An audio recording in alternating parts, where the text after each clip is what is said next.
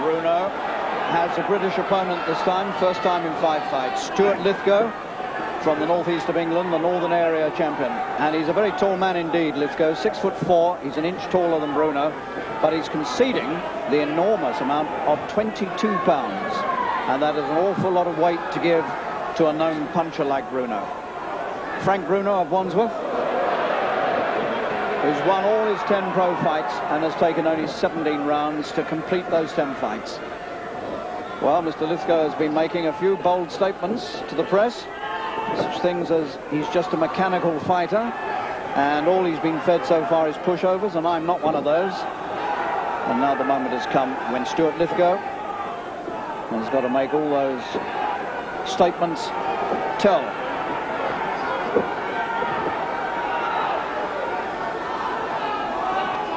There's no doubt this fight has caused a lot of interest, because everybody is hoping that somebody will stand up to Bruno and just let us see whether he can come through a really hard fight. As we really haven't had much chance to see what he can do.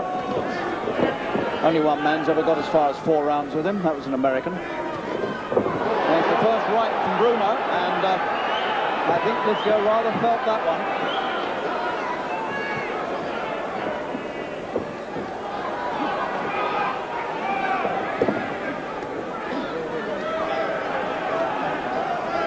$15 stone, 4.5 pounds, Bruno. And Lithgo's 13 stone, 10.5, 22 pounds lighter.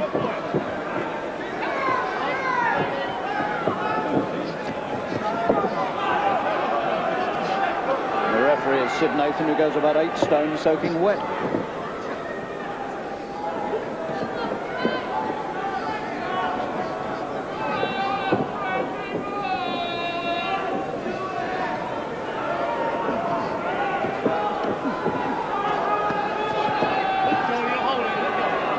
Lithgo told not to hold.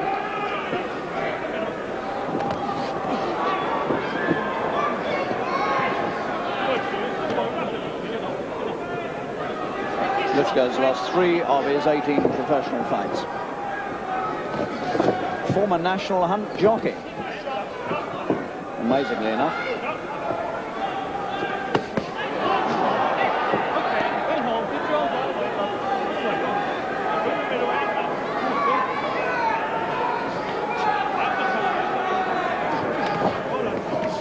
Bruno putting a few rib benders in. Lithgo's taken them. He's got a slight nosebleed. Otherwise appears to be reasonably unharmed as we come to the end of the first.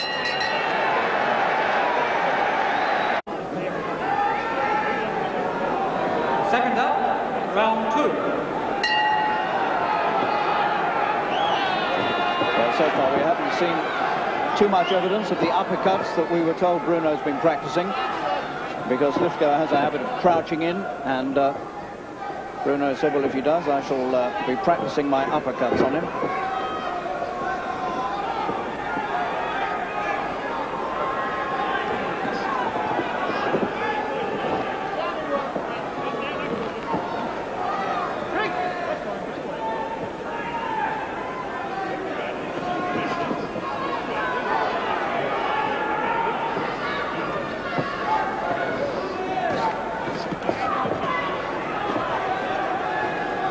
Well, whatever you think about Bruno, whether you think he's a good prospect or whether you think he's having too many easy fights, there's no doubt at all he's exciting the boxing world, and you can tell just from the atmosphere here in the Albert Hall. Whenever Bruno gets in the ring, there's that old electric surge goes through the audience. He's an exciting fighter. And of course the whole of British boxing hopes very much that at last we may have a young and eventually world-class heavyweight prospect. Well, Lithgo could be one of the men to test that tonight.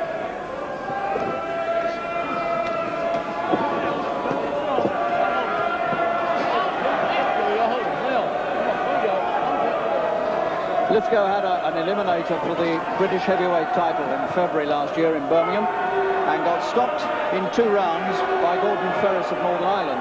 So if he gets past 2 rounds with Bruno, then that in itself will be a bit of a feather in his cap. Lithgo now marked underneath the left eye and having a little go with Bruno. So maybe the big man from Wandsworth is going to be put to the test tonight.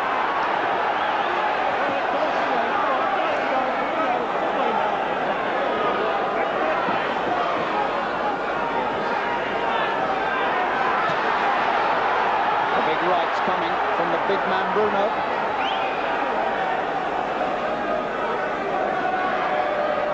Lithgo takes them and stands there still.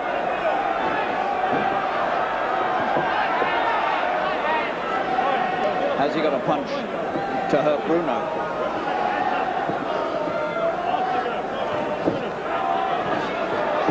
Finding Bruno with the long left lead.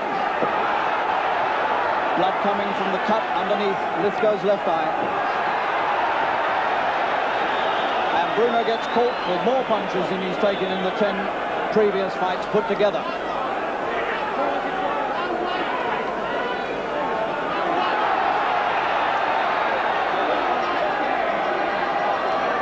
And there's the bell on hardly heard. The third round. Seconds out, round 3.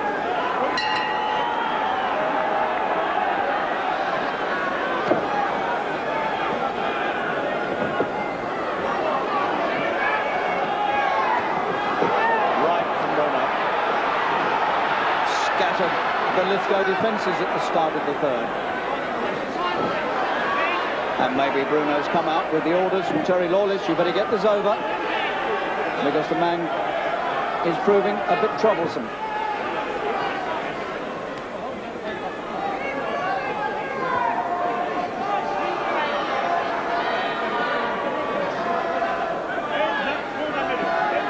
Well, at least Lithgo is making a fight of it.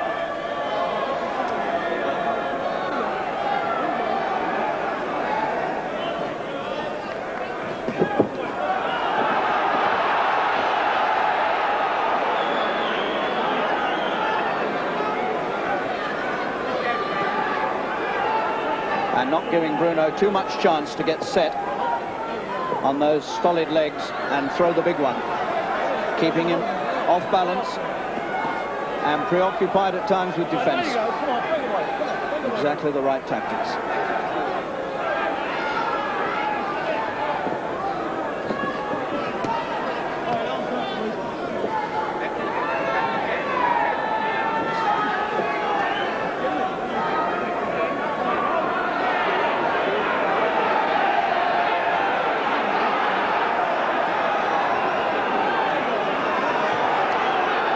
Lithgo could become famous overnight if he were to beat Bruno, but apart from that, his great ambition, of course, is to go further than anybody else with Bruno, and to do that, he's got to get into the 5th round. Here we are in the 3rd. Bruno finds him coming off the ropes.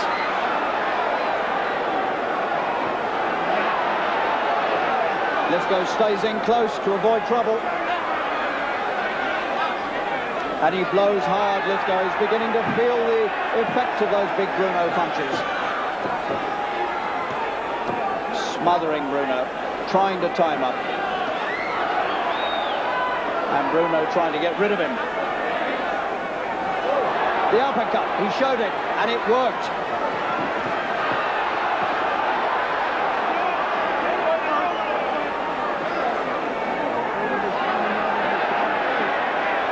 Well, it's getting this crowd going more than many a championship fight has done in this old hall.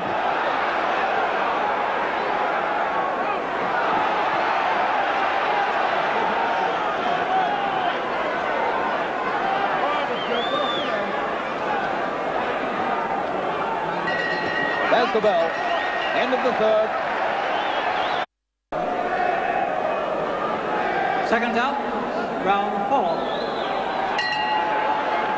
Now, can Lithgo get through this and take Bruno further than he's ever been before as a pro? And this crowd very much on Lithgo's side. I suspect he's brought quite a little army of supporters with him from the northeast.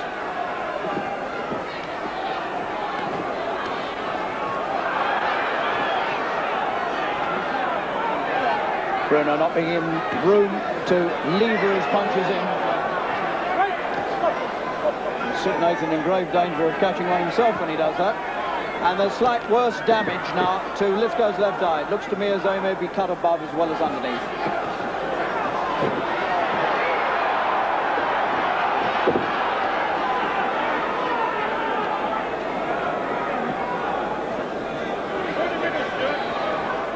Well, Gordon Ferris beat Lithgo in 2 rounds, and Bruno hasn't done that, or even 3. The eye's bleeding rather worse now on Lithgo. A lot of blood now running down the face of the man from Hartlepool.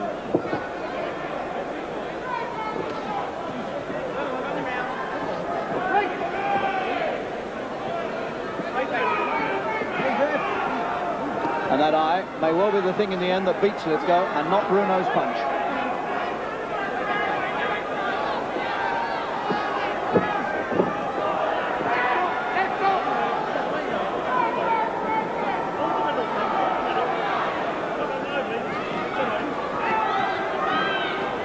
Bruno being drawn again and again into clinches and close quarter mauling where he can't really make his punches tell.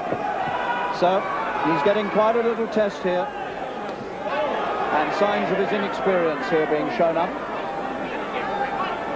But he has to come through these things if he's going to get anywhere. This is how he learns, not from knocking people over quickly.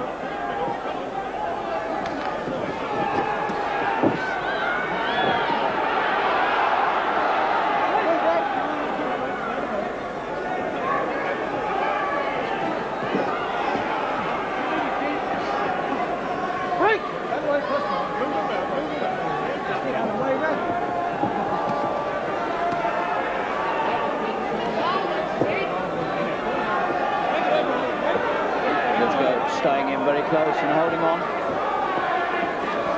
trying to deny Bruno the chance to get a clean shot at him. Break! Come on, there you go, full break, stand back. Stand back, The bleeding seems to have stopped of its own accord.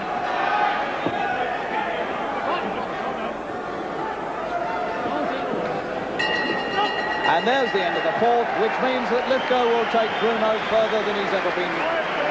And that's an in itself for the 25-year-old man from the northeast of England. And Sid Nathan's being called over. Now, I think they may be calling it a day with trouble round the eye. Denny Mancini, the manager, is asking Nathan to have a look at the damage around that left eye. And I think Mancini's going to call it a day. And Lithgo doesn't want it called off, and he's protesting with his own manager. And Mancini says no. You're not going back in there with that injury around the eye, and Lithgo doesn't like that decision from his own manager. And Bruno's come over to commiserate, and Lithgo is a very, very unhappy man, but he takes it sportingly enough in the end. And it's the injury above Lithgo's left eye that's caused the stoppage. And a hand for the loser, please. And not the one underneath. Tremendous cheers for Stewart Lithgo of Hartlepool, who survived 4 rounds with Frank Bruno and was threatening to give him a really hard fight.